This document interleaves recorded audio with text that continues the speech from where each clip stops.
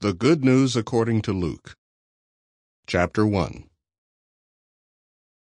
Seeing that many have undertaken to compile an account of the facts that are given full credence among us, just as these were handed down to us by those who from the beginning were eyewitnesses and attendants of the message, I resolved also, because I have traced all things from the start with accuracy, to write them to you in logical order, most excellent Theophilus, so that you may know fully the certainty of the things that you have been taught orally.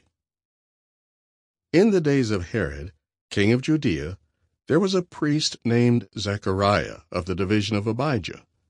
His wife was from the daughters of Aaron, and her name was Elizabeth. They both were righteous before God, walking blamelessly in accord with all the commandments and legal requirements of Jehovah. But they had no child, because Elizabeth was barren, and they both were well along in years. Now, as he was serving as priest in the assignment of his division before God, according to the established practice of the priesthood, it became his turn to offer incense when he entered into the sanctuary of Jehovah. And the entire multitude of the people were praying outside at the hour of offering incense. Jehovah's angel appeared to him, standing at the right side of the incense altar. But Zechariah became troubled at the sight, and he was overcome with fear. However, the angel said to him, "Do not be afraid, Zechariah, because your supplication has been favorably heard, and your wife Elizabeth will bear you a son, and you are to name him John. You will have joy and great gladness, and many will rejoice over his birth, for he will be great in the sight of Jehovah. But he must drink no wine or any alcoholic drink at all, and he will be filled with Holy Spirit even from before birth, and he will turn back many of the sons of Israel to Jehovah their God. Also, he will go ahead of him with Elijah's spirit and power, to turn back the hearts of fathers to children, and the disobedient ones to the practical wisdom of righteous ones, in order to get ready for Jehovah a prepared people." Zechariah said to the angel, "How can I be sure of this? For I am old, and my wife is well along in years." In reply, the angel said to him, "I am Gabriel, who stands near before God, and I was sent to speak with you, and to declare this good news to you. But look, you will be silent and unable to speak until the day these things take place, because you did not believe my words, which will be fulfilled in their appointed time." Meanwhile, the people continued waiting for Zechariah, and they were surprised that he delayed so long in the sanctuary. When he came out, he was unable to speak to them, and they perceived that he had just seen a supernatural sight in the sanctuary. He kept making signs to them, but remained speechless. When the days of his holy service were completed, he went off to his home. Some days later, Elizabeth, his wife, became pregnant, and she kept herself secluded for 5 months, saying, "This is how Jehovah has dealt with me in these days. He has turned his attention to me to take away my reproach among men." In her 6th month, the angel Gabriel was sent from God to a city of Galilee named Nazareth, to a virgin promised in marriage to a man named Joseph, of David's house, and the name of the virgin was Mary. And coming in, the angel said to her, "Greetings, you highly favored one. Jehovah is with you." But she was deeply disturbed at his words, and tried to understand what kind of greeting this might be.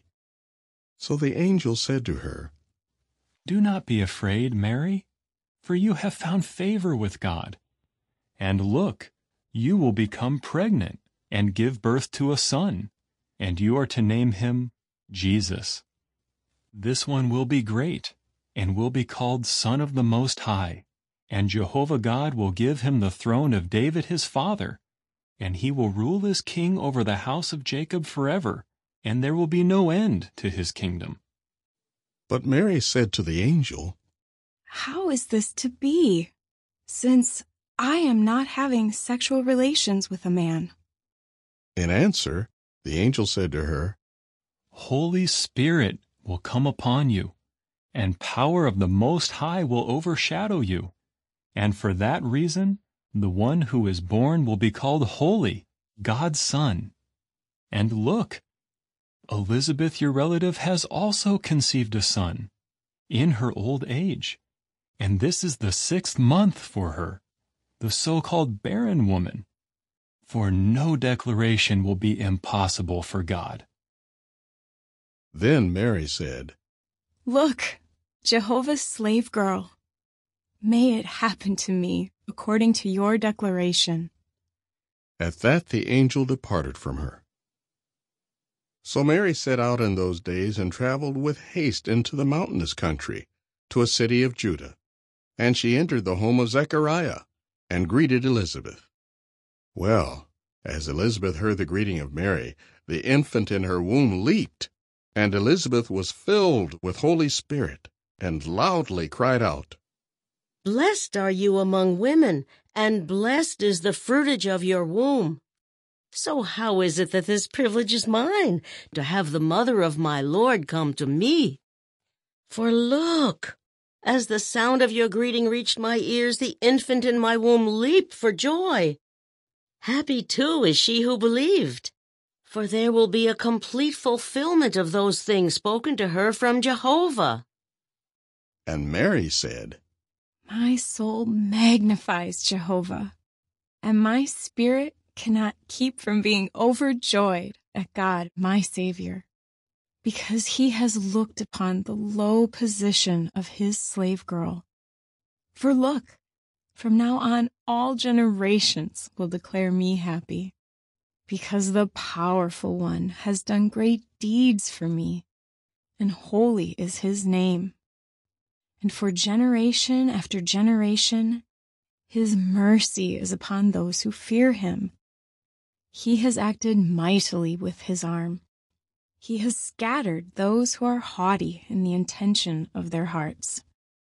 He has brought down powerful men from thrones and has exalted lowly ones. He has fully satisfied hungry ones with good things and has sent away empty-handed those who had wealth. He has come to the aid of Israel his servant, remembering his mercy, just as he spoke to our forefathers, to Abraham and to his offspring, forever."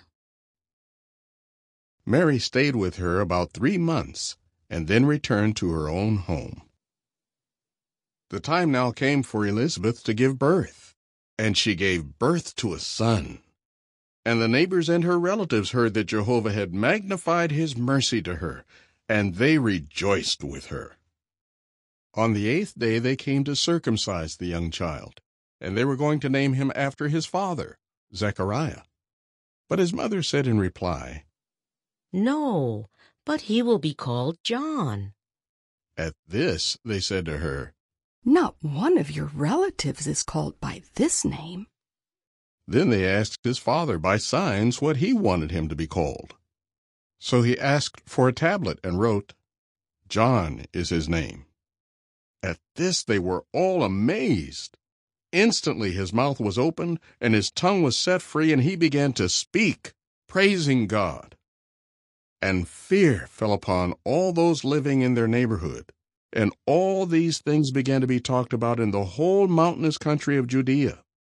And all who heard noted it in their hearts, saying, "What will this young child turn out to be?"